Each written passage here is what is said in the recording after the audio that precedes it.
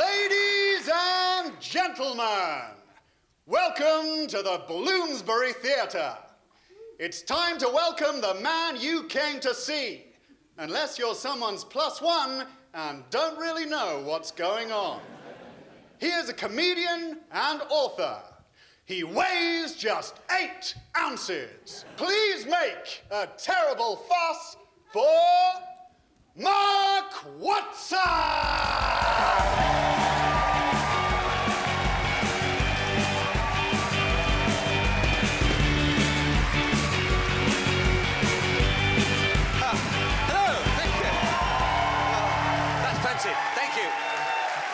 Thank you, that's fine, thank you.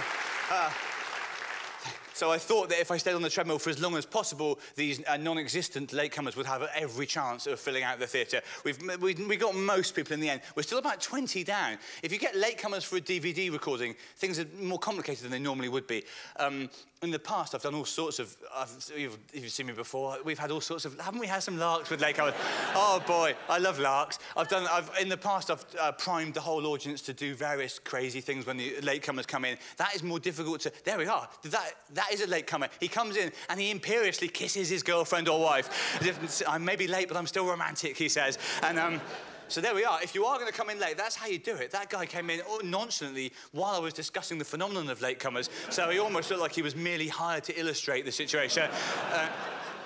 Suppose what we could do, you'll know if you've seen me before, my standard procedure in order to prepare for latecomers is to feed you a fake punchline, which tonight, as usual, will be, in the end, there wasn't even a kangaroo, right? If I say that at any point, it will mean that a latecomer has come in and I'm going to do the joke as if... And if you just laugh excessively at that, as if it's the most hilarious thing you've ever seen, they'll think, oh, I wish I'd heard the start of that. And they'll take the regret to their grave.